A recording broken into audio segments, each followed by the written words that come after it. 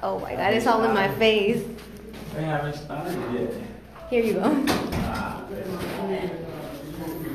Hey, what's up? Thank you, love. Yeah, no. Appreciate you know that. Yeah, because I know it's kind of broke down on. What's up, man? You good? No, I just left the car. I figured that. Yeah, I said I go. Right. I didn't want to be able to fix it. I got the kids. Do you want me to keep your phone? Do you want me to keep your phone? Okay, since our mayoral candidate, Tyrone, future president, right? Future president, we can make a start. Oh, sorry. Ouch. Yeah, I'm so sorry. I can't walk and live at the same time.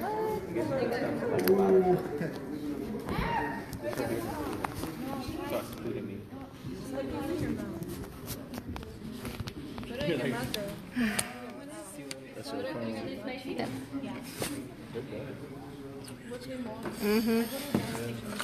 I didn't even notice it was live.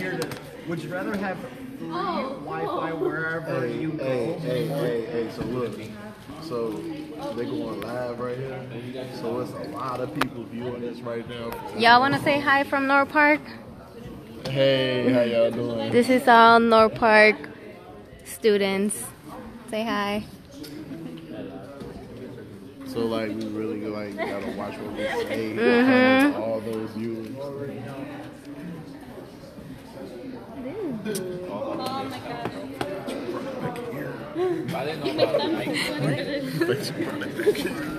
He told me, I was like, come in the front. There's an extra bottle of Pepsi. Yeah, but you know what happens when you guys drink Pepsi, right? It's like running around. I'm already knowing. Maybe forgive Kellen enough and then fall asleep, right? Yeah, because he needs calories. All right, everybody. Thank you for coming out. Thank you so much for coming out. We took this opportunity because you know Yo, I need something so I can put this. recently we had in Chicago. Make it stand. You know, we hear from mass shootings all over the place. And the recent mass shooting that happened in Chicago brought some realities. And although here as we build the focus of Pistology at North Park, we believe that energy follows attention, and we do not spend a whole lot of our energy basically doing ambulance chasing or chasing our own problems. But we would be remiss if we are in this city, if we are at this university, and we turn a blind eye to a lot of what is going on. But our response is not necessarily to go out there and to play the blame game, not at all. Our response is to introduce the world, introduce you, the world's first physiologists that we're training here at North Park University, into an association with different types of ideas, right? Now, so what we're doing tonight, we said we'll start at 7:15 to 8:45, and then we have our class is supposed to go until 9:50, and Joel has this big smile on his face, so I know he's here for the time, period of time, right? No.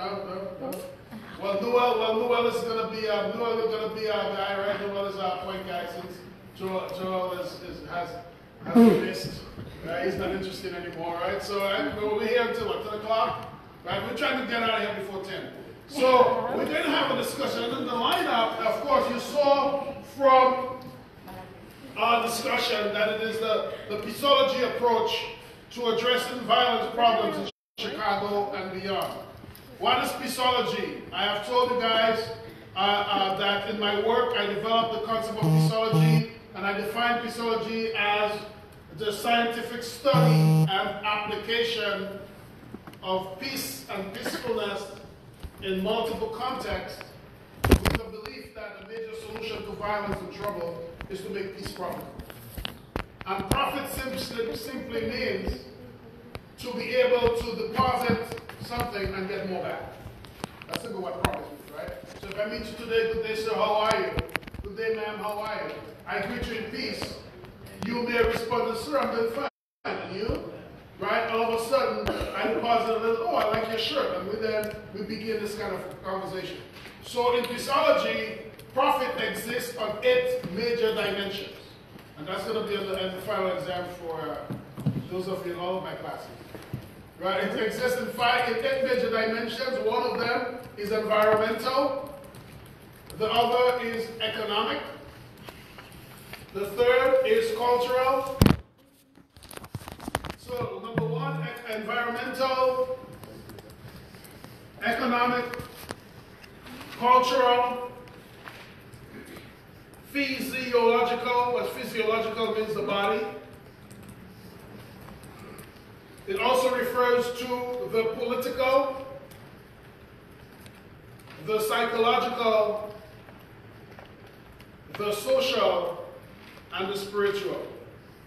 So we said environmental, we said economic, we said cultural, physiological, political, psychological, social, and spiritual.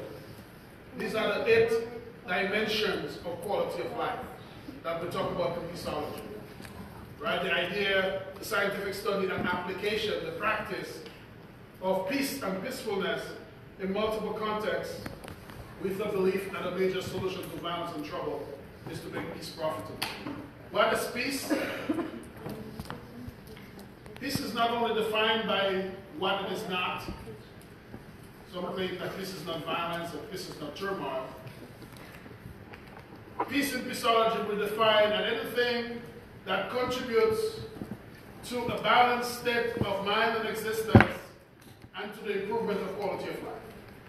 Anything that contributes to improved quality of life and to a balanced state of existence is considered to be part of peace. And peacefulness is a sustainable reality of peace. So peacefulness is peace over time.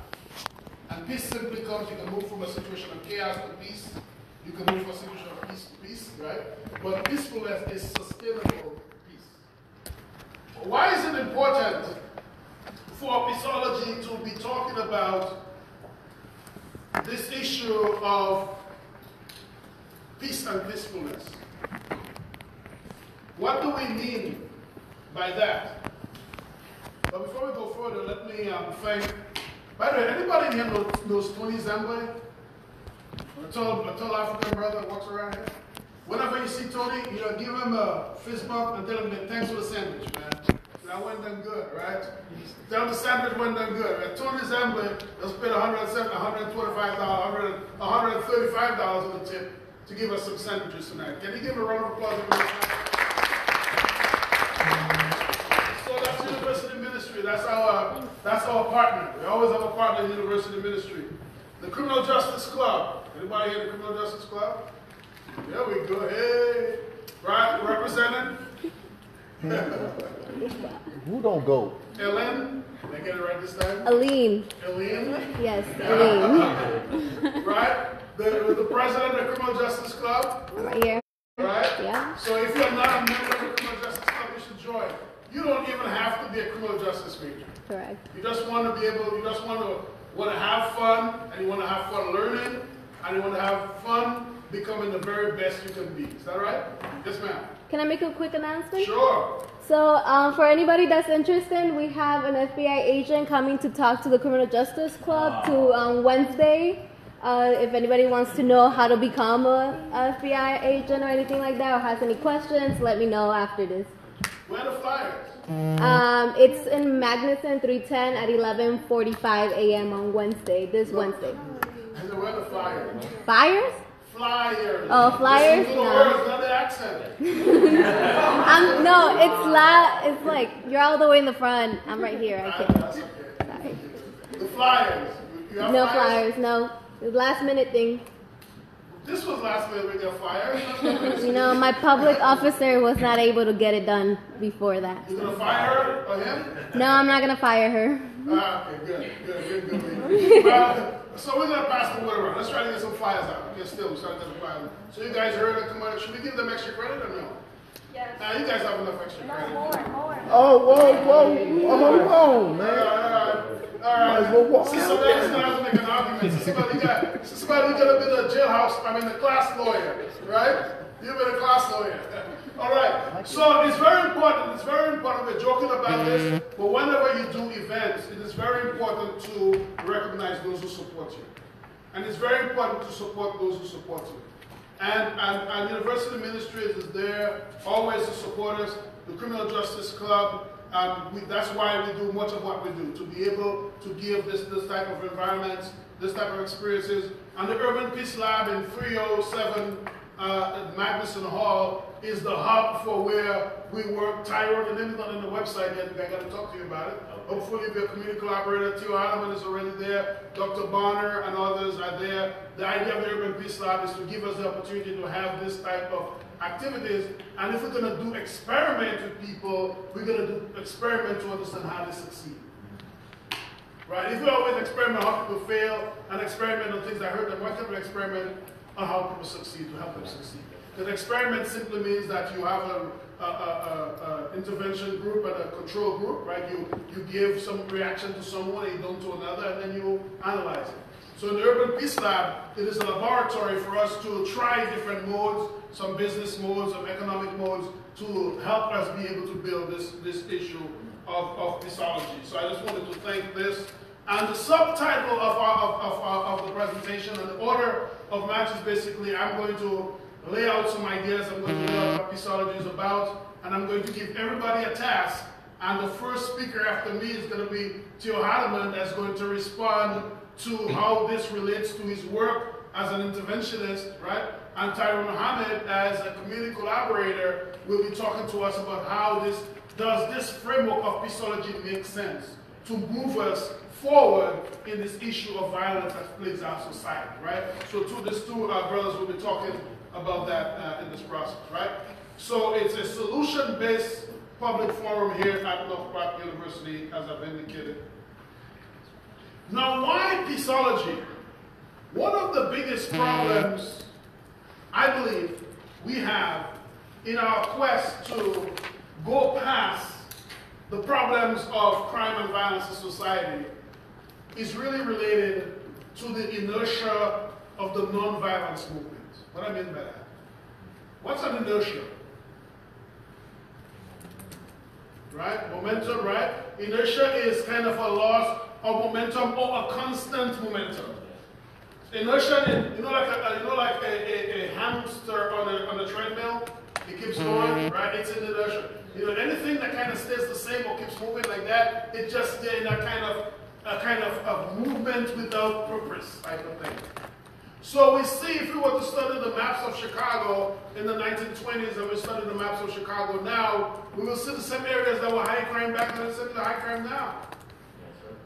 We had the former superintendent of police come to our office and tell to our Adams class and say that Inglewood is 100%, 90% or whatever, 100 or 90% black, and 100% of the criminals down there are black. And Lincoln Park is whatever percent, 8% and 59% of the homicide are there. You know, people use those numbers. We hear this thing over and over again. And with the quest of violence that we saw in the society, one of the big movements to address issues of violence is to develop something called nonviolence. And nonviolence, what is nonviolence? What is violence, by the way? One of you extra credit brainiacs out there. What is violence? Yeah, exactly. In the middle rows. Yeah. No, what's violence? Is it like to hurt or like damage something or somebody? Yeah, yes, that could be yes. That's breaking the rules. Breaking the rules. Yeah, I was going to say breaking the rules. Yes, okay. When people don't understand each other. That could be, okay, yes. It's behavior that involves physical force. Is it limited to physical force, though? Mm-mm. What else Could be, help me out. So we could, in a typical way, what I would do is we would have different definitions of what scholars and practitioners say what violence is. But in general, when we talk about violence, we are talking about action that harms people. And violence can be mental. If you're thinking that you're going to punch somebody in the face, That's violent thought. You're going to harm someone. If you're thinking of doing harm to someone else, that's a violent thought. If you speak words calling somebody other than their name, you know what you guys say every now and then? And then you forget you're at a Christian campus and you try, you're supposed to say that. Right? Those things, right? That's violence. And actions are also violent. Right? You know, financial situations, people are at home, there's a breadwinner, that person is holding money from the other person's making money. Because it is intended to do harm to that person, these are also discussed as violent. But typically when we talk about violence, mostly we're talking about physical harm done to someone else.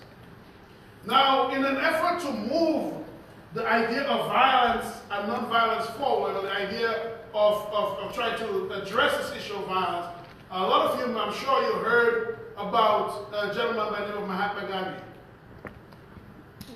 Mahatma Gandhi, today, this year, is his 149th birthday, and in his Indian tradition, they developed a term called ahimsa. A-H-I-M-S-A, ahimsa. Anybody know what ahimsa is? Ahimsa is an effort to move beyond the idea that violence is physical harm, verbal harm, or somehow psychological harm to someone. And ahimsa argues that if we touch someone, if we cause hurt to someone else with the intention of unconditional love, that is not violence. So if you spank your child, you guys are, some of you have gotten some whoopings, or some of you should still be getting some whoopings. I'm sure you did some things in the Thanksgiving break that you deserve a whooping for, but we're not going to go there, right? We're not going to get it. That's what I get, right? right? So, but you know, parents spare the rod and spoil a child. That if we do things that may hurt people, but with intentions to do good, it is not violent. But what is the problem with that? What's the problem with that? That if I hurt you with the intention of doing good for you, that is not violent. What's the problem with that, Matt? It's good. You can justify anything by saying that your intentions were good, whether the activity or not. Could bomb the World Trade Center. Doesn't take into account how the other person feels about the received it, only received it. That, give this brother a round of applause.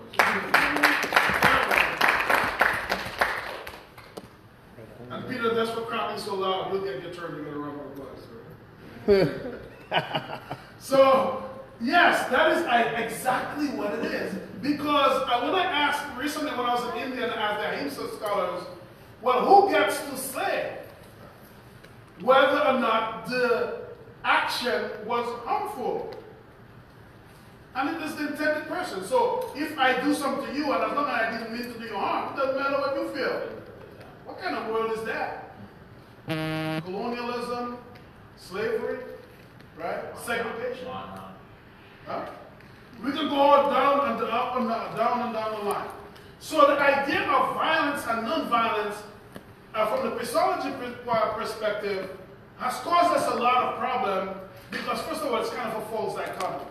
As a matter of fact, non-violence has what in it? Has violence in it. In fact, non-violence is even bigger. Even the non-part is even smaller than the violent part, right? And without violence, you don't have non-violence, right? Because you have to have violence to define what is non-violence. So can you imagine creating a world where you're creating something that you want to destroy based on that thing that you want to destroy? Can you imagine that? It's like having a Kleenex and wiping your nose, but keeping, bit of booger Kleenex, all the time. Just want some leftover filth, right? So in order to have non-violence, you got to keep some violence in it, Can you imagine that? Washing up your refrigerator, but still keeping some of those old vegetables in it? Thank you. Gracias. Gracias. So we need to move beyond this notion of non-violence. Because if you listen to some people teach non-violence, they're very violent, don't they? I was in a workshop once, a guy teaching non-violent, man, and he told the brothers in there, I'm your daddy now. Whoa. I'm your daddy now. Whoa. We on live. So he had a little job that was paying like $8.25 an hour or something. Some little job that none of my students on campus would take it. They're like, no, I'd rather work at ARA. You know what I mean? Yeah. One of those jobs. So, what do I mean when I say we need to move beyond this dichotomy of violence and nonviolence? Let me introduce you, this is the very first time that this is coming off the factory, of a typology that I refer to as ZWAPAM. Anybody wants to know how that term came about? Anybody seen this word before? If you say yes, I'm going to call you a liar. I created this word ZWAPAM because when I was in India recently and I made the sugar with a guru named Shishir Ravi Shankar, I asked him, I said, isn't it paradoxical that we talk about nonviolence to describe something that we want to have the absence of violence? Why carry violence and nonviolence? And he said, well, we use it because of the lack of a better term. You know, sometimes you ask people to do things and you hope that they do it, but after a while you just realize, you know what, you have to do it yourself. So I've been asking for a new term to define, to move beyond nonviolence, and without that happening, now, as strange as it sounds, this is the truth. I was in a plane moving from Shanghai to Mumbai, called Bombay in India once, and I wanted to develop this idea. I've been writing about this for a while, looking at the data, and I removed from the alphabet all of the words that had all of the letters of violence in it. The word violence, V-I-O-L-E-N-C, and N-O-N, I removed that. And I was doing a Scrabble game. And I was praying to my African ancestors and to the Lord to give me an inspiration for a word, honestly. So I came up with the word wapam. The word wapam just came to mind. And there was an Indian gentleman who was sitting next to me in the plane. And can you imagine, I'm sitting on the exit row, and I turned to a stranger, and I said, sir, do you have a coin?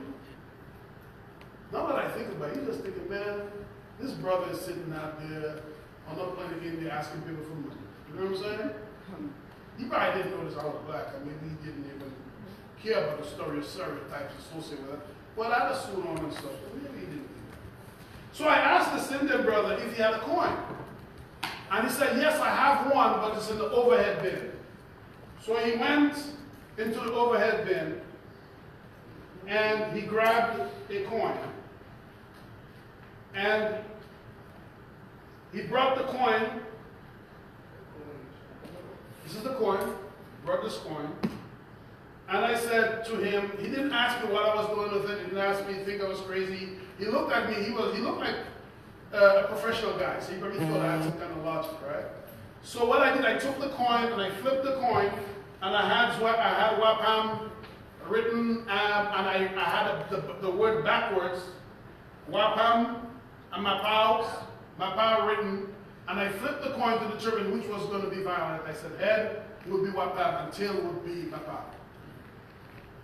And I had the brother serve as witness. I took his business card. I said, if anybody ever disbelieve me, you're going to be my alibi.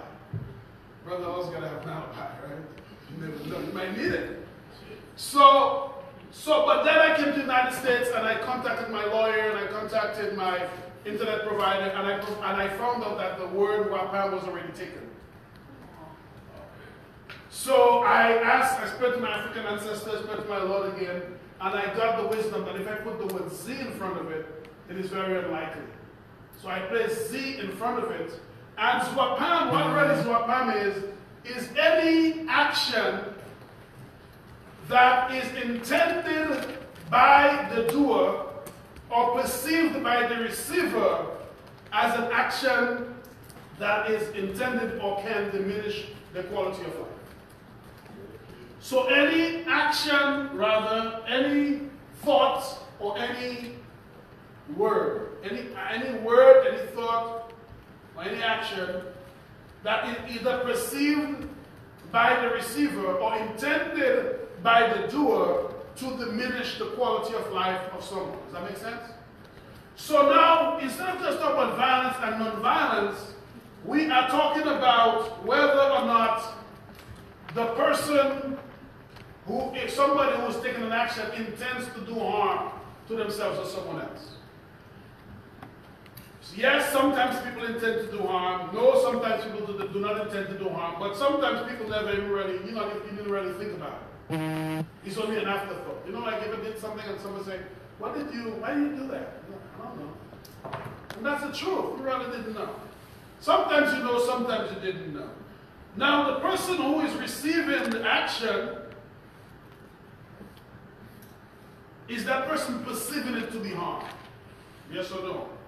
Now, if the numbers represent the highest probability that harm will be experienced or done. So number 8 tells us that if you intend to do harm to someone, and the person for who you're doing harm perceives your action as harm, there is a higher probability that some harm will be done. Does that make sense? On the other hand, if the person who is doing the action does not intend harm, and the person who is receiving the action does not perceive harm, there's a very low to zero probability that any harm will be done. But here is the interesting thing. Whose intention is more important? Brennan, I'd say the receiver. do you agree with that, or do you disagree with that? Me? Yes. I agree with myself, yeah. Yeah. Some people will wonder, someone will say, well, I do not intend to do you harm. But if the receiver perceives that harm is done, there is a high probability that harm will result. Whether the person does harm to themselves or suicide, whether the person does harm to their own as homicide or whatever, or whether they go back and forth. Can someone give me an example of that? Of when someone may do something, but they did not intend to do harm, but someone else that they did it to perceive harm, and harm resulted. Yes? This happened to me pretty recently, where I was trying to be nice to somebody. Because our personality is different, they read my actions as being harmful to them. So they took pretty drastic measures and everything, but I was only trying to be nice. I was trying to do anything that would be considered bad. So, but they thought it was harmful to them, I guess, in a way. How did they respond? Authorities. What? Some kind of authority, basically. The authority. No, thanks for sharing. So is there another hand somewhere? Someone else? So the idea is that if you do something to someone, haven't you ever seen, and part of what will happen to Tyrone Muhammad and Theo Hartman, they'll tell us of those examples. When somebody did something they did not intend to do harm. But can you imagine that? Can you imagine if somebody did something, if you did something to someone, let's say you just pick something, right? Let's just say you decided to pay someone's bill. Let's think about something good. That somebody was in trouble, or you know that they are out low on money and you decided to pay a bill for them. Or you decide to try to get them a job because you know they're not working. And they perceive that you are trying to show off, or you're trying to put them in a bad situation. How do you think you would respond to that? If you did good to someone, or if you did not intend to do some harm to someone, and someone responded by doing you harm, how are you going to respond? You're going to respond in kind. I'm trying to help you, so why you getting mad at me? You'll get upset. Now, I was going to say, because most of the people I've helped in my career are some of the people that hasn't turned up. Seriously, I've helped a lot of people build their careers. I don't take it personally, hold it against nobody anymore, because I believe in forgiveness myself personally. But some people have to get to that point. Yes. Most of the people that you've helped may be the ones that turn around and step on you sometimes. And that really makes me mad. It has to be a couple times that really made me angry. And you get seriously angry when it's somebody you help, you know what I mean? So that is why, so that is the idea. That's why the Christology education is going, and you guys will expand on that. So the no is clear, but the maybe, right? Because sometimes, you don't know what somebody is onto. So suppose you come up to me and you're looking at me a certain way.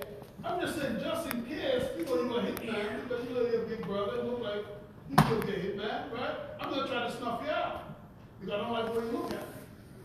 And there are a lot of bodies that drop in the city because of maybe. Yeah.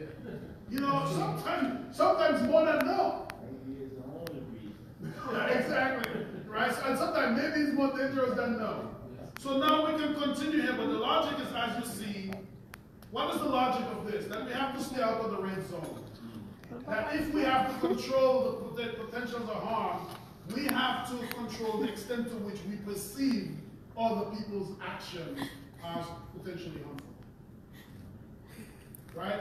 Because if we perceive that other people's actions are not harmful, even when they are intended to be harmful, look at where we are. We're just on the second level. Because the person did not perceive. And I'm sure as we go through, Theo and Brother Muhammad, Tyrone will talk about instances when they probably tried to do something. You ever tried to make somebody mad but they have no shame? Like you tried to get their attention. You know what I mean? You try to piss them off if we just use ungodly language. But they're just not movable. I mean, and you may end up doing something to yourself, you end up being a fool. Because you make up lies and other things like that, right? So you can see that the power of Christology is within the receiver. Because even when people intend to do harm, or even when they maybe, it is less likely that harm will result because of the way that we perceive. And of course, we come to the maybe zone that's in the middle. So if we can stay in the green by controlling how we perceive other people's intention, and we can talk, Christology teaches about different techniques that we can use to do that, and we move from a state, in other words, we want it to move from a state of Zwapam, because that's what it is. That perception. How many people you come across, and whenever they see something else have a negative interpretation of it? You talk about anybody, our beloved Donald Trump. You talk about him, they got something negative to say about him. You know what I'm saying? On the other hand, there is the typology of Mapaus. And Mapaus is a similar idea, but what is the difference? While Zwapam refers to thoughts, feelings, words intended to diminish the quality of life of another person, right? Mapaus, on the other hand, are about thoughts, feelings, and words that have good intentions for someone else. So thoughts, feelings, and words that are intended to improve the quality of life of a person. The way I think about you, the way I talk to you, the way I deal with you. And the logic is similar. That if you have good intentions for someone, and the person receives your actions with good intentions, you have the highest probability for quality of life. You come to me with love, I respond to you with love. If you do not, if you in your actions, thoughts, and interactions with someone, that you do not intend them good, and the person does not intend good from your actions, there's a low probability of improved quality of life. It's not going to get necessarily violent or Zwapam yet, because remember, we're not talking about intentions for harm. We're just talking about not meaning good. Because you could be ambivalent. Does that make sense? And then the logic is the same. That if the person who is doing the action means no good, but the person receiving the action perceives it as good, there's a high probability that good can result. So I will ask you guys, and you'll tell me from being incarcerated, how many times that somebody really did something not knowing that you were going to educate yourself. I hear you talk about going to college or university, the penitentiary, rather than serving time. Somebody's going to lock you up, and they think they're going to isolate you, that they're going to beat you down. But somehow, you found good out of it. And at the same time, somebody could be intended to do you good, but you intend no good out of it. Look at how much you've wasted a resource. Somebody offer you $1,000. Somebody offer you a job. But you think there's strings attached. And guess what? You're just a number 2. You're way down there because you are believing that there is a problem associated with this. And in the rendition, actually, I was supposed to switch green and red because this is supposed to be green and red, but but we see the high intensity, but it's supposed to be green up here and the red down there, right? Because the green is the positive, right? That's supposed to switch. Really and truly, folks, that's all I really have to introduce. Somebody wake up Caesar over there. Don't hit it too hard. Oh, you were thinking, you're supposed to be meditating, right? In this meditation. Right? So this is really all I had to introduce. I don't want to overload you. And what Theo Hardeman is going to do, and what Tyrone is going to do, is to talk about this in any detail. But before he does that, he comes up. Are there any questions just based on clarification on the Zwapam and Mapau's typology? No? Okay. So we'll go to Theo Hardeman. Theo, if you want to switch on anyone else, you can do this. Is everybody doing okay tonight? Yeah. All right, brother. How you feel? I kind of agree for myself. I know the professor dealing with peaceology. It's better to be at peace than war anytime anyway. We know that much. What I do nowadays, a lot of times when visitors come to my house, Tyrone, they say, you sit in the house dark, and it's big old house dark, with no TV on, no lights on. That's my peace of mind. I do that a lot, and it doesn't mean nothing's wrong with me. Just I've been through all that stuff already, so sometimes I just gravitate towards a peaceful, like surrounding and everything, so I get all my thoughts together. So it helps me stay wholesome from the inside out, in other words. Then I came up with a philosophy, see, it's better not to even have enemies. I had some friends told me years ago, you can attract more bees with honey. I didn't understand what they were saying. Kind of complicated to me, especially coming up on the west side, south side of Chicago. But I know one thing I've learned over the years. It's better for me, I'm talking about for me, it's better to keep your enemies way away from you if you have any. Because if you keep them close to you, you may forget they're an enemy. Does that make sense to you? Because there's an old school saying where, keep your enemies close and all that. My thing is keep them away from me. So when I see you turn the corner, I know you might. It makes any sense to you. Now, just to bring you up to speed, and I appreciate what the professor's talking about, and I won't mention any names, I'm dealing with a here and now situation right now. And I had to call Tyrone a couple of days ago to get some advice. I have a family member, really like a brother-in-law, that was just recently released from prison, but he's an ex-chief. He's an ex-chief. So when he came home, Thanksgiving holiday, we was all together. Now, he respects me, I respect him, but he has some of the other relatives kind of shaken because he's a very bully and demanding type of guy. So we get a little family meeting going on. I just wouldn't talk about this. That's the reason why I'm not saying any names. But we all in the front room, we about to break bread. And he break out into this here chiefism thing. We know since I've been gone, everybody been undisciplined. I'm about to discipline everybody. I said, man, what is going on? So, me being like an uncle figure, I don't want to front him in front of all the family members, right? So I took him in the room by himself with me. And he was trying to explain to me that I didn't understand where he's coming from. And I'm trying to tell him, this is the year of 2018, man. Nobody trying to hear all this stuff. And, so one of my nephews said he was about to go home with his wife. And my brother-in-law, that's his nephew, by blood. That's his blood nephew. I'm just an in-law, And he told the man, he said, no, you staying with me tonight. You can't go home. And it messed me up. It really did. And even though I didn't even intervene in the situation, it just messed me up. I had to call and reach out to get me some type of advice, because me being who I am, I'm very outspoken. And I want to go there with him, but when the nephew didn't speak up for himself, Tyrone, it made me say, well, this guy, the nephew like 32 years old, he has a mind himself. So as an end result, I did end up meeting with him, and I'm going to set up another meeting with everybody, and let them know, these guys are grown men, Professor, you can't be calling those shots on no grown men. But you got to understand, he's been gone for 22 years, and he's still thinking from a kid where he run things, okay? And I understand the mindset. I just sent him on a job interview today, the same guy. So he went over there to interview for the job, and the guys told him he should volunteer, for about a week or two, then he might be able to get in. And he told them, thank you very much for the job interview, but I'm not interested.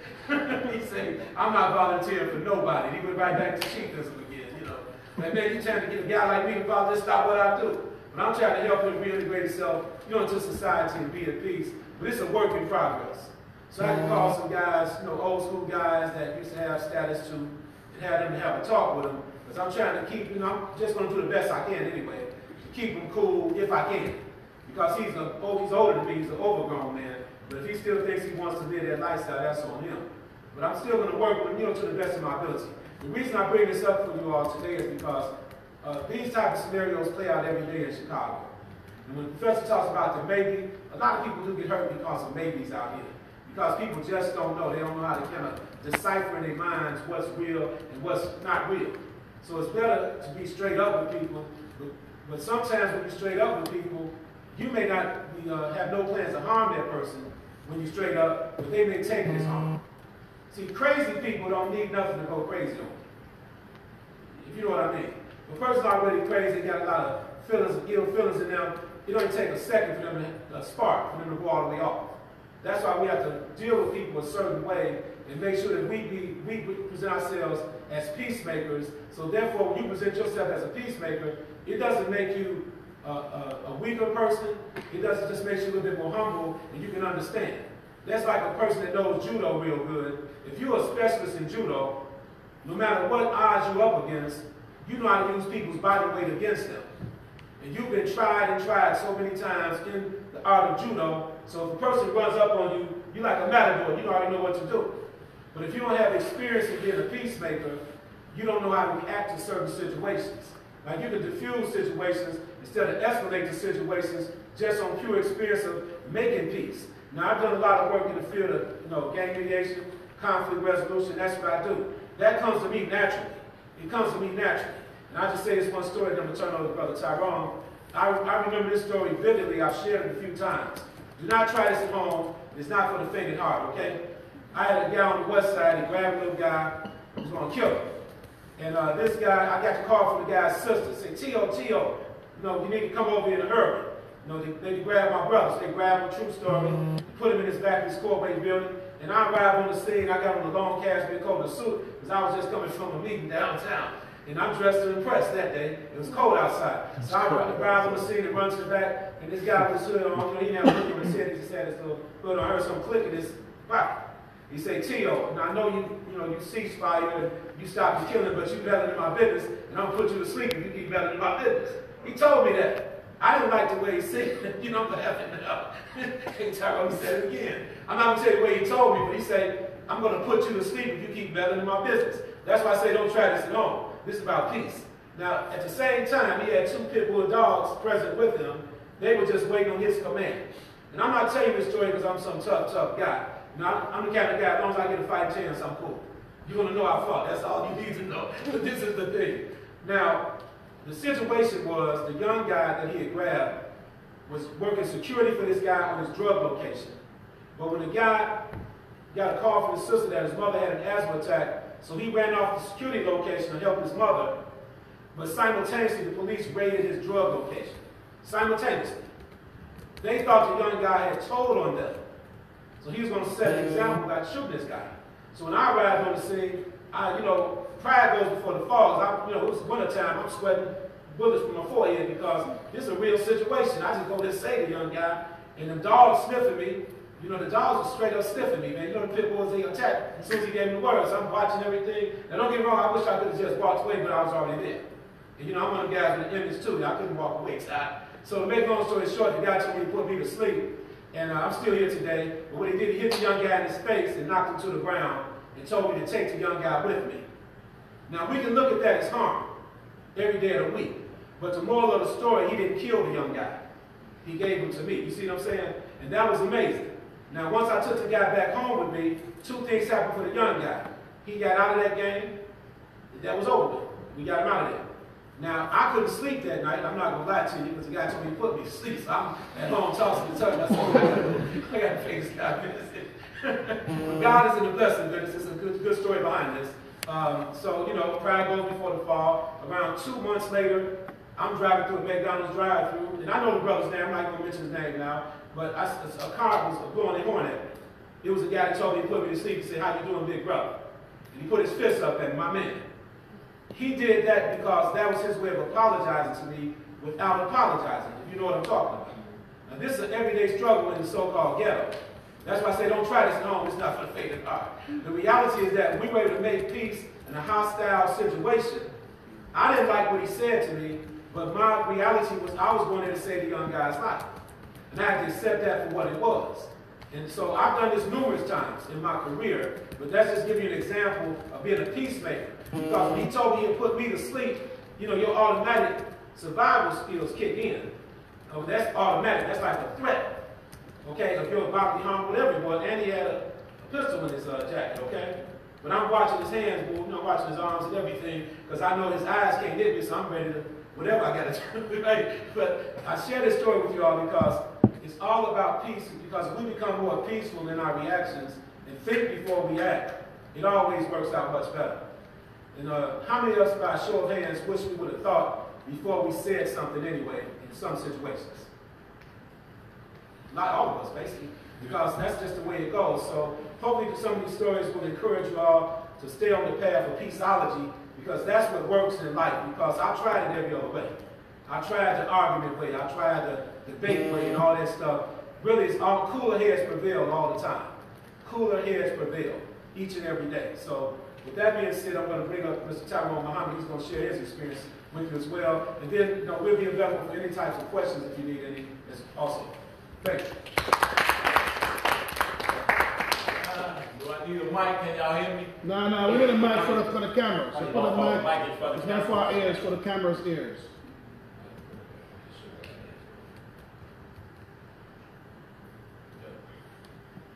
Let's put it on the zipper. You got on the in the collar somewhere there. You got it? Camera good? Yeah. Break the cop. Huh? This is nice. Sure. As it relates to peaceology, and this is beautiful, and it's like something I most definitely would like to use as we perfect it on the communities that I serve. And what I mean by that is that the ideas, what a person perceives,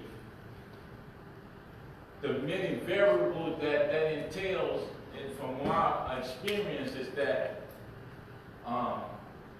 the guys I deal with and interact with, they don't perceive violence.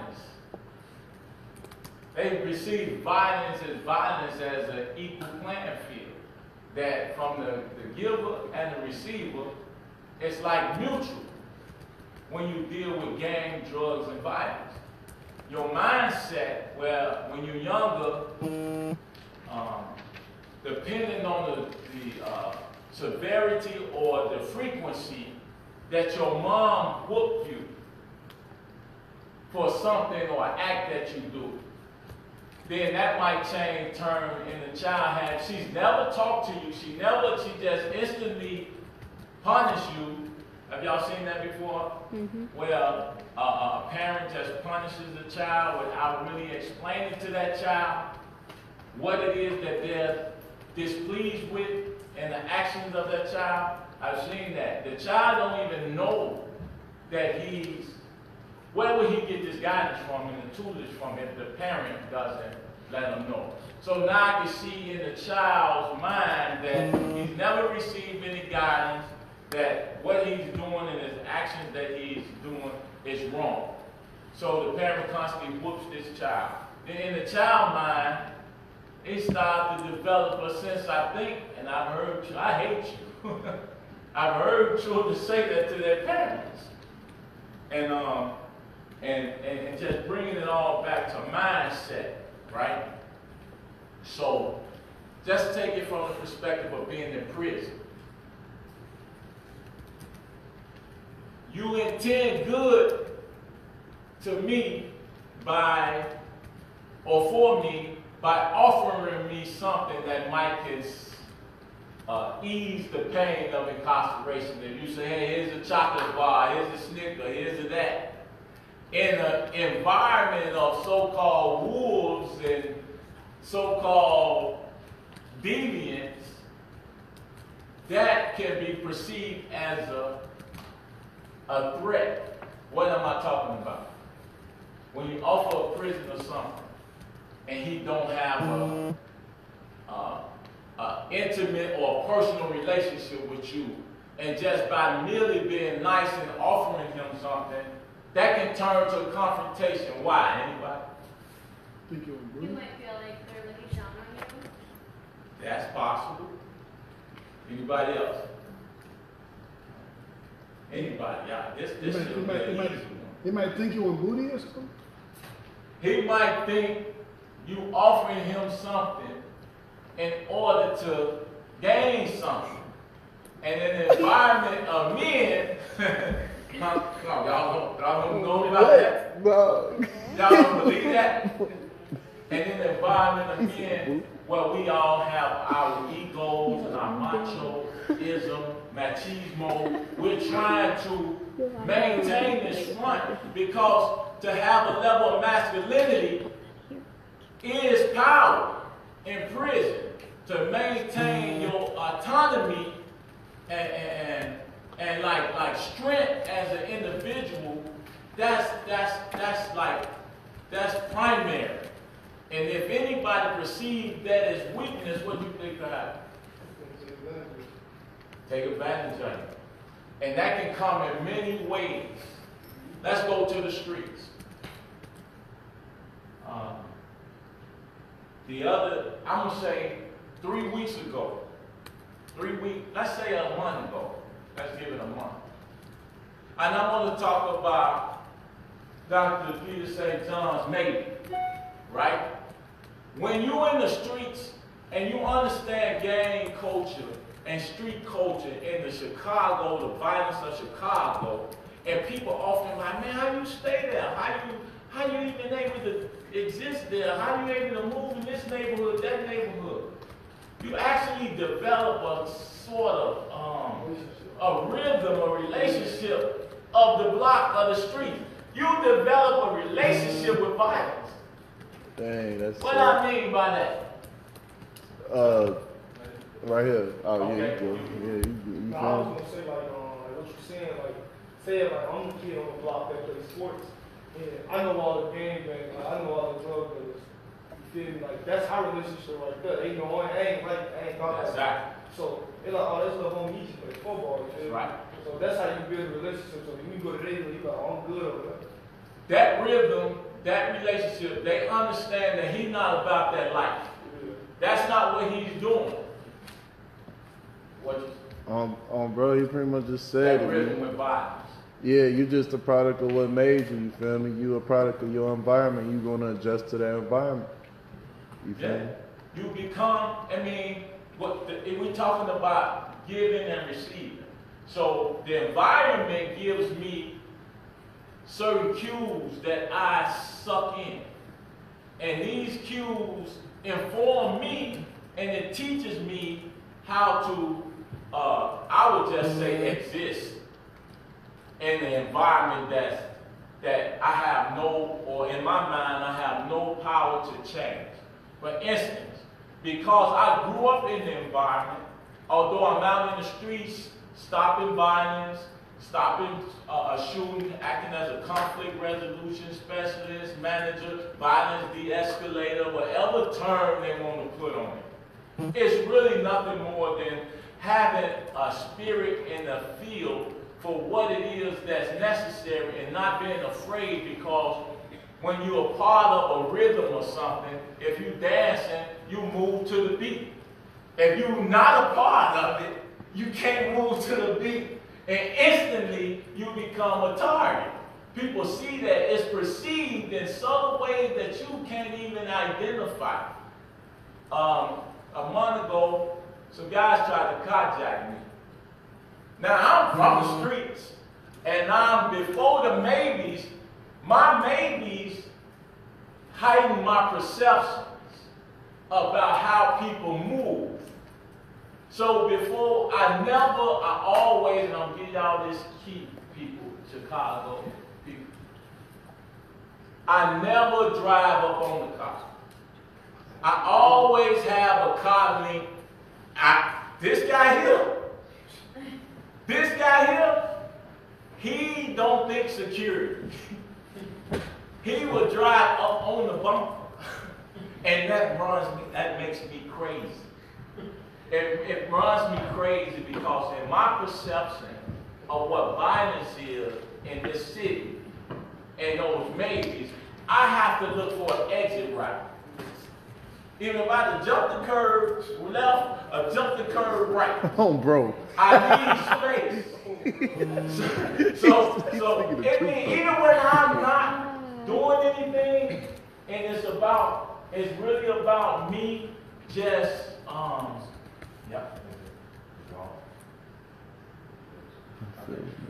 even if it's just about me it's the habit of always being prepared.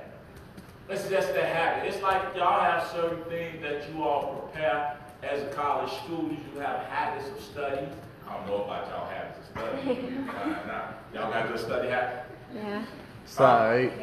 It's alright. Yeah, it's alright.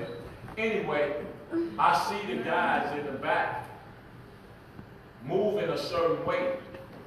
And I'm wondering what they had going on with this move. It's awkward. And I perceived it through I'm always probing my rear view mirror and my side mirrors. And I see them doing certain things. So as they roll up and approach, I see them move inside the car. And there's 4 of them in the car. So now we at a light, and there's a car behind me. So and because I know the activity that I'm involved with, I get death threats all the time. I don't say that, y'all just hear that. Y'all heard that for the first time. But what I do, you have to know what I do in Chicago to understand it. You can call on my phone threatening me all the time. I just take it as, that's a part of the life. That's a part of being, doing what I do and trying to transform and change Chicago that's inherently violent, that's inherently corrupt. That's when you try to go against that, you're gonna have people who you step on. And they like, it's almost like misery love company. Don't mess up my misery because I benefit and profit off misery. So when you disrupt that, that's what you get. So one guy took it, opened the door, put his feet out the car, a foot out the car, right? And I already know that move. I've seen it too many times. Oh, bro. You know, I've seen it too many times. So as he do it, I noticed the other guy do it on the other side. At this time, what I do? I jumped the median, hit the expressway, and when I did that, they jumped in the car, tried to chase me. But I put the horses on, you know what that is. I'm going to So I'm just saying to y'all, the perception. What if you're just an average person who don't perceive those movements? Right? And y'all there's a lot of carjacking going on in Chicago. If you don't perceive that movement, you're at a disadvantage. You will see a person doing that and it's not inherently just like, you know, in your face, you don't see that because you have to know that life and move a certain way. That's the difference between surviving violence a lot of times. And so when I tell the women folks in my family, come on, the late don't come in too late, go with somebody. I know you all like to be independent, but sometimes we can know a few more things than you actually do. And you can perceive what I'm doing, doctor, as being violent when I'm only trying to protect you as my lady, my mother, my sister, my auntie, and telling you to be in at a certain time, or that's the language or the action. Or I'm telling you, watch this, do this, move this way. Just be clear about your perceptions of things. And man, I'm grown. I've heard that so many times. But I'm telling you from experience, if you teach this way and you show people this way and you get them adapt to just being more security minded in country, you'll have less violence in that sense. And then if you want me to touch any more on the prison, doc, we want to leave open, let them for questions. Yes, what I would like to do is that since we spoke on the issue of just using this one time apology to talk about the Yes, biggest, the yes and the no's, let's get some questions from them because we have some people that we're going to dismiss at 8:45 because we told them that's what we're going to do. And then we have some students that would be extremely disappointed if I let them out of here anytime before 9:50. Right? That would be such an atrocity. So then, would it be okay with you, by the way, we talk about leaving and working in prison? Is that okay with you that you stay with us for, if Tyrone stays with us, we can get out of here before 9:50? Or if he leaves, we have to stay beyond 9:50. What do you guys want? He can stay. So you save the day for them, right? So let's talk about, especially those are the guests who are not part of our class, are probably going to leave at 9:45. 8:45.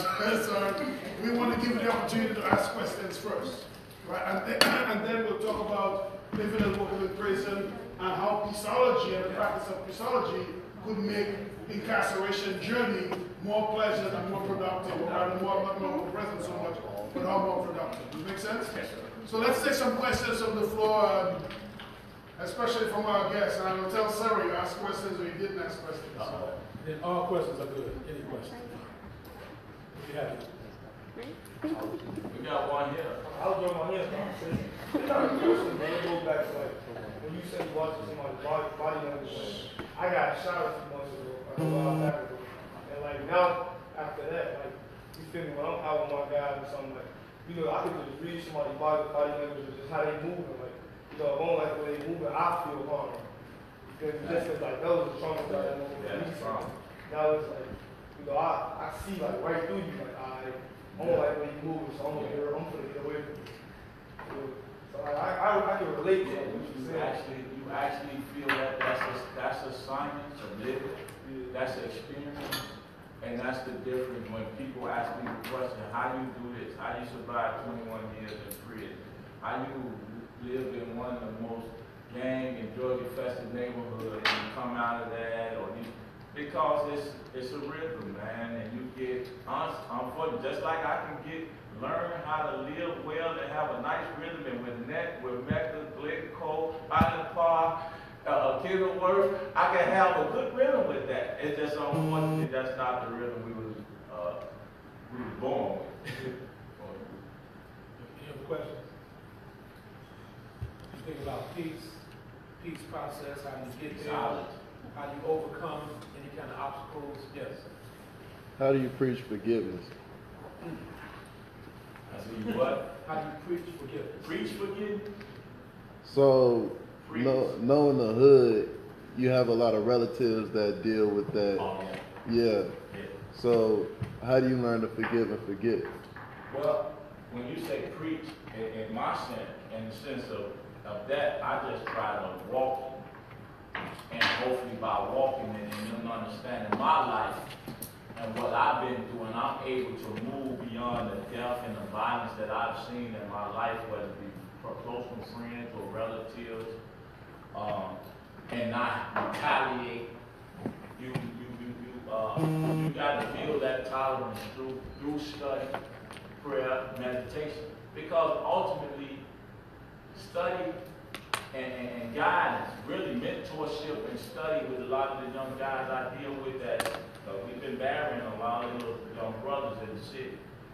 Just being able to show them, walk with them, listen to them, move with them, take them out of the environment and let their mind be at peace about what they're dealing with, man. Because if you don't ever remove yourself from that environment, you don't have time to heal or forgive.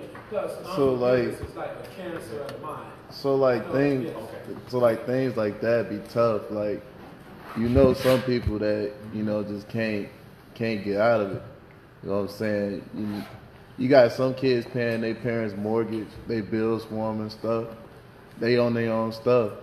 So knowing that, there's some kids on the South Side area that still ain't even seen downtown, or even know that Lake Michigan is even a lake, or even been to the Museum of Science and Industry.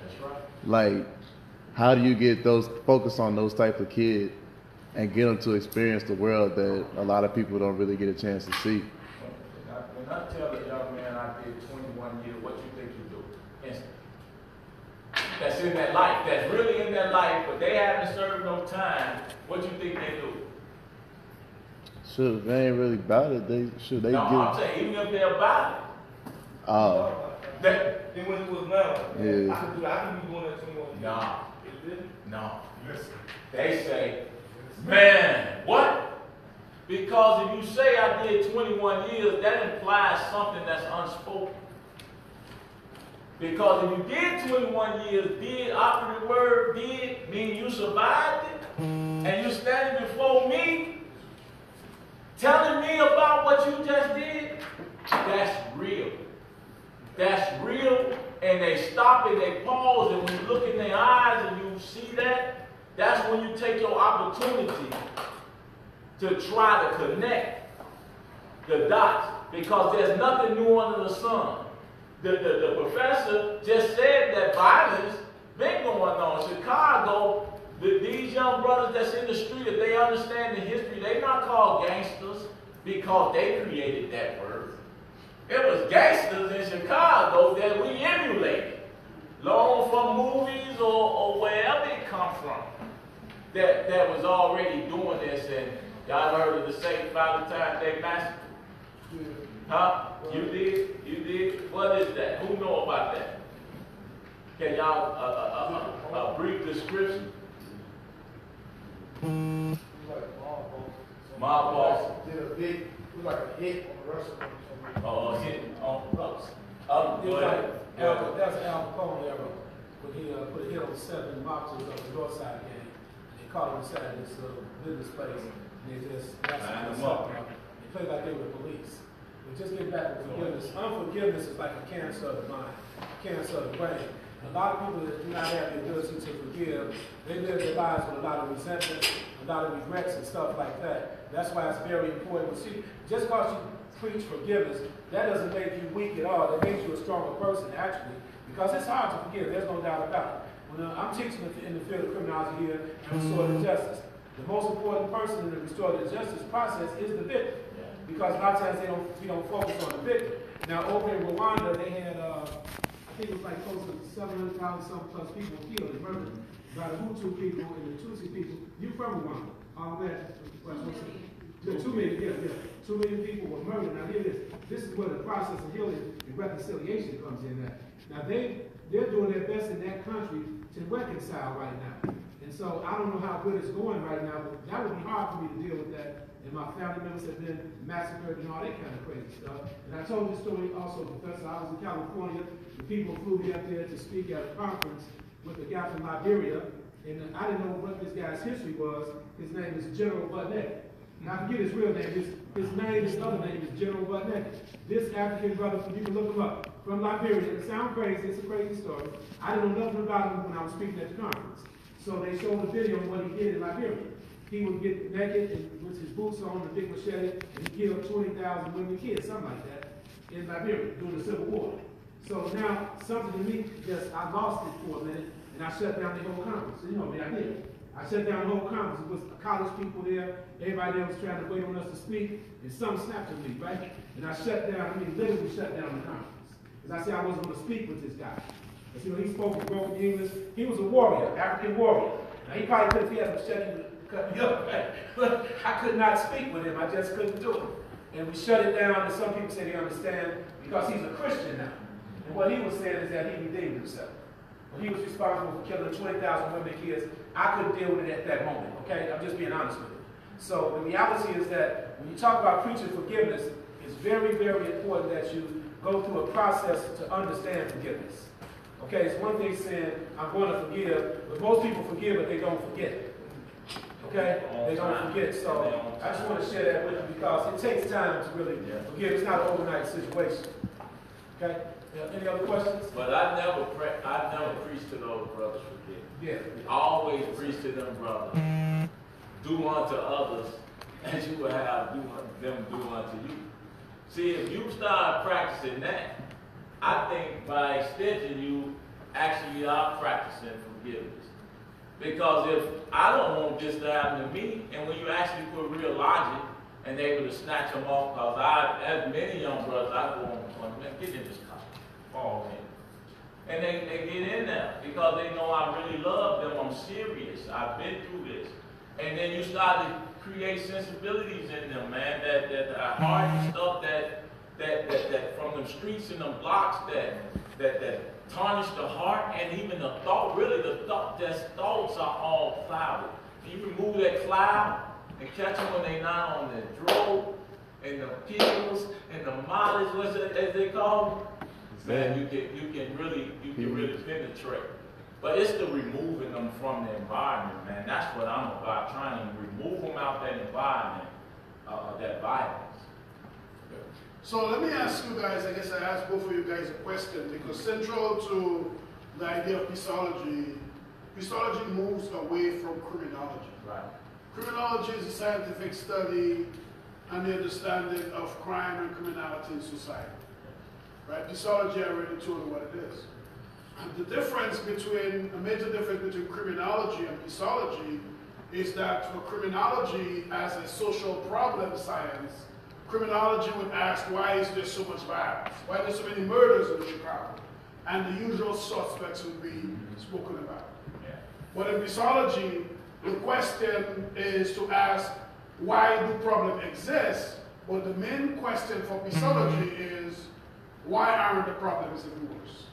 Exactly. So I ask you, from your experience on the streets before you become incarcerated, your experience coming out now as a change maker in the community, and Tio asked you the same question. Why isn't there even more violence in Chicago? Because you have those core groups that don't necessarily get attention. There are branches and fruits of peace within these organizations. Now you hear about the big organization that's actually been funded to do that. But when you look at people like Violence Interrupted, that Interrupted, the TO, and just those little relationships that we develop with different groups and segments of the communities, that's why it's not worse. Because guys like myself come out and I'm always trying to teach one. And there's other brothers that do the same. They organize, like Earl, my man Earl got one called Guts, Give Up the Streets. He actually challenged these young brothers and give them a t-shirt as well on live. What would it take for you to give up the streets? Why you in the streets? He challenged them on the spot. And they'll tell you what they want. And we don't listen to them enough, and there's not more violence, man, because of guys like this here, Tio, and other brothers. So do you believe then, when we talk about peaceology, that the solution is not to try to beat the dead horse, to say, why did this brother join the gang? Exactly. Why did this brother do this, and why did this sister do this? Exactly. But to say that, yeah, in spite of why those may do this, why aren't things worse? And do you believe that the solution is really, I see it as a 20-80 formula. Yeah. We need to put 20% of our energy towards understanding the problem, and 80% towards the solution. And I believe we cannot ignore the problem because it exists. But if that's all what we focus on, violence is very addictive, right? It's very seductive. It's sexy, right? It drives us. You know, right? You want to, that's what takes you to the movie. You know, you want to see violence to some degree. Too far, like Pulp Fiction, will maybe get you a little bit crazy, but you want a little fun with it, right? You want some action. That's right. So do you believe that part of what we need to be doing is to study, like, for example, we talk about recidivism. Not about recidivism, but recidivism. We talk about revenge without violence. What do you guys think about those things? Well, you know, I just truly believe that we need to come up with a new model of peaceology, that new model.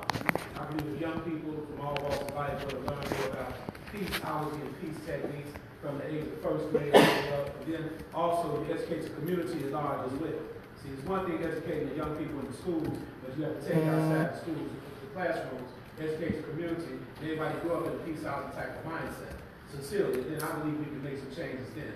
Because we know the problem. You know, the problem is the same every year. Like right now in Chicago, we have over 480 killings, over 2,000 shootings, and every year. That's the problem. We know that everybody talks about, you know, like gang violence. They talk about gun control and all that kind of stuff. But that's every year. But if we really start, if we're sincere about leaders, community leaders, educators, we push peaceology in the schools at an early age. So young men and women will learn how to deal with what's going on with their impulsive behavior, you know, like impromptu, you know, peer pressure. They need to learn how to deal with this stuff at an early age, and most important, at the homes as well. You got to invite the mothers and fathers to get involved in the peaceology sessions. Like, yeah, peacemaking circles, you need good peaceology sessions. Educate people about peace. We got to flip the narrative. We really do. Because right now they say criminal justice, it's all about what criminal justice is doing.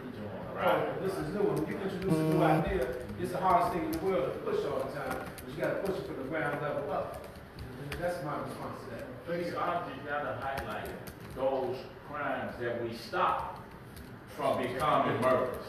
See, if you keep focusing on the few murders and never the ones that we actually prevent through conflict resolution and peaceology from becoming murders, then you're going to continue to, that'll be the 80%. So now, part of the language that we use, like on campus, we'll say, you know, we know a lot about what happens when something happens. But we know very little about what happens when nothing happens. Right. Every day. That's the key talk. So, we cannot get out of here before one of Sarah's students, before one of the guests. You guys got to ask a question. That's how we get down in criminology. So, for you guys to get out, your ticket out of here, you got to ask a question. If you don't mind, I was going to say this, the sister from Rwanda, if you don't mind me asking, how do you feel about the peace process in Rwanda now? Do you think it's working actually? It's actually worked for the past. Right. Been a long time. Yeah, they've worked on bringing both the tribes together, and it's really a great thing because if you're in African different countries, you'll notice that they use Rwanda as an example of working on their peace movements or whatever it's called. But yeah, it has been worked, and I'm actually proud to do it. That's where I come from. Right. Who led the peace mission over there? The people from the Hutu? So that would be the president. Okay. Because he was the one from the Hutu side. Gotcha. Who came in to do the whole. He led the peace process. That was remarkable because Tutsi people, correct me if I'm wrong, they were the ones that lost all the lives. Yeah. Right. Because we have. Yeah, Hutu was the majority there. Yeah. So Mugabe, did he change his ways, or has he always been like this? Well, did he change, or? Yeah. Mugabe is Zimbabwe. That's I'm sorry. I mean, what's the name of the? Huh? Kagame. I'm sorry. He didn't change.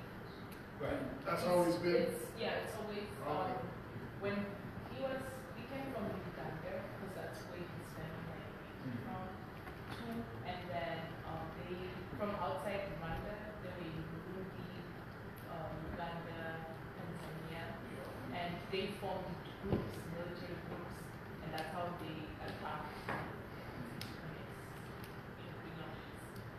Is it safe to say then that the Belgian people, the French people, to some degree helped, you know, that war kick off between the two tribes when they pulled out? They kind of started during the colonization. Exactly. Yeah. Right. That's what I'm talking about. I studied something. Well, we invited you, and we'd like to try to keep our words that we said. We will end at 8:45 for those of you who are our guests. So, thank you so much.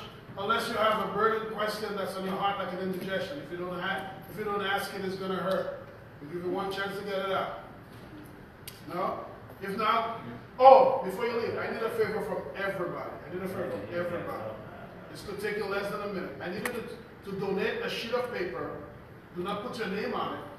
And I need you to write anything you truly believe with the experience that you've had with this discussion of peaceology. Was it worth your time or not? Did you learn something in the process? Any good words? that you have for our guests. It's important because Mr. Muhammad, as a returning citizen, Dr. Harlan, as an adjunct professor here for me, you always want to believe that what people have value to you. So please write something. Some of you did not get a chance to ask a question. Carolyn, I know you had a question, but you didn't get to ask it. You could ask it in your paper, no? You didn't have a question? There we go. So spend some time. Do not rush yourself. And if you want to have a sandwich on the way out, those of you who got guests do that. For those of you who are returning with us, after you write your statement, don't just write 2 words, write something substantive.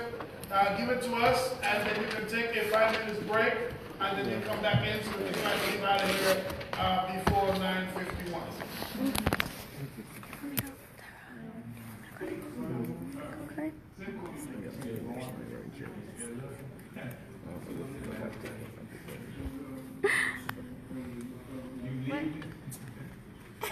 I can't go anywhere. Not talking to you anymore. Dope. I feel like it's some petty shit. Oh my god, I feel like it's petty.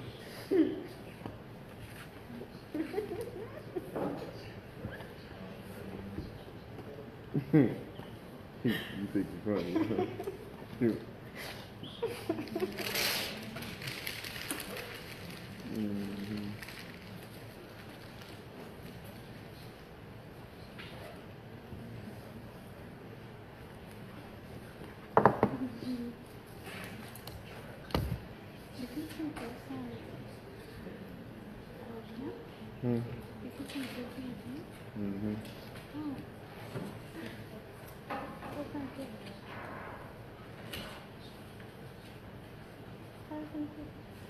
Good feature.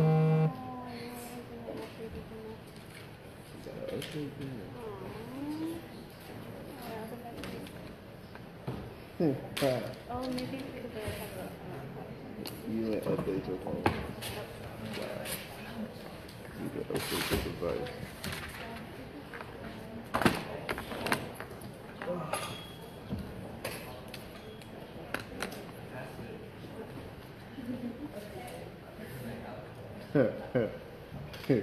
That's 6'9".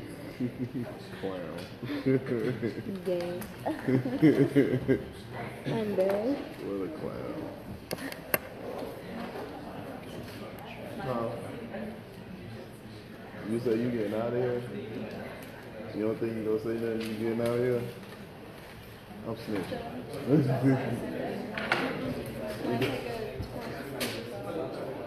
Nah, I ain't gonna race you.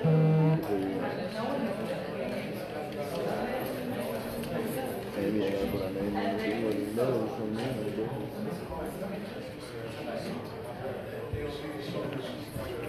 You could Kate and Eileen on there. Ain't had no more patience.